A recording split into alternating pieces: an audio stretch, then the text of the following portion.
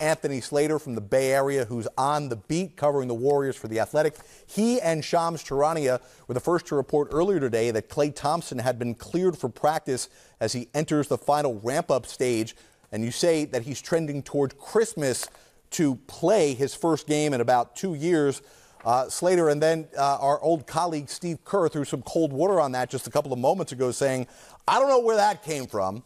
So can you explain your story and what Steve Kerr meant earlier tonight at the podium?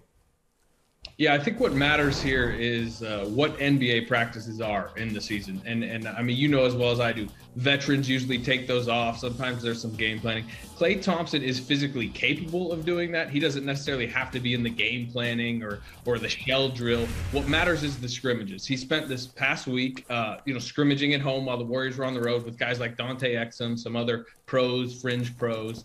And came through that really well. And that means he can now ramp up over the next month playing scrimmages with, back end of the roster guys after practices. He's capable of doing all the strenuous stuff on the court. The body is ready for that. And if it responds well over the next month, the belief is it's trending towards December 20th potentially at home, December 23rd at home, or December 28th at home, because the Warriors have said they will debut him at home, not on the road.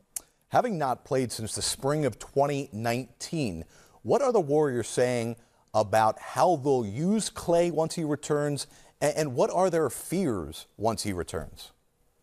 Yeah, I mean, and to contextualize that too, he was very close off the ACL last time and then hurt the Achilles. So I think that adds an extra layer of precaution for them during this kind of late stage of rehab. But, Klay's even admitted himself, he thinks he'll probably come back to 18 to 24 minutes a game to start. I would expect him not to necessarily play on both sides of back-to-backs, being eased into the rotation as his, and everything will be about how his body responds to this and, every next stage of this. But the belief is by, February, March, April, they hope to, get him back to his 34-minute load, basically.